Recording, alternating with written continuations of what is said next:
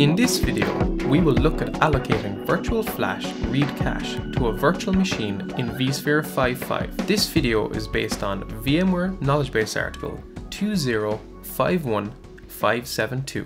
To configure a virtual machine disk with a virtual flash read cache resource, using the vSphere 5.5 web client, click Hosts and Clusters. Select the ESXi host on which the virtual machine is running, and in the Summary tab, under Hardware, verify that the host has a virtual flash resource configured. Click the Related Objects tab, and then right-click the desired virtual machine. Next, click the Edit Settings option, and then expand the hard drive to which you want to assign the virtual flash read cache.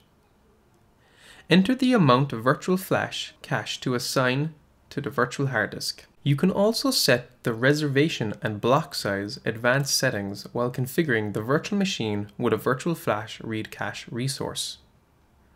Reservation is the amount of allocated cache, while block size is used to configure the block size for the virtual flash read cache assigned to the virtual disk. To ensure maximum performance, it is recommended to choose a block size that matches the block size of the majority of I/O that will be running in the virtual machine. Click OK to apply the changes. To verify that the cache is added to the virtual machine, in the Hosts and Clusters view, select the virtual machine and click the Summary tab. Expand the hard disk and verify the amount of assigned virtual flash read cache. This concludes our look at allocating virtual flash read cache to a virtual machine in vSphere 5.5. For additional video tutorials, be sure to subscribe to our KB TV YouTube channel and our blog. Thank you for choosing VMware.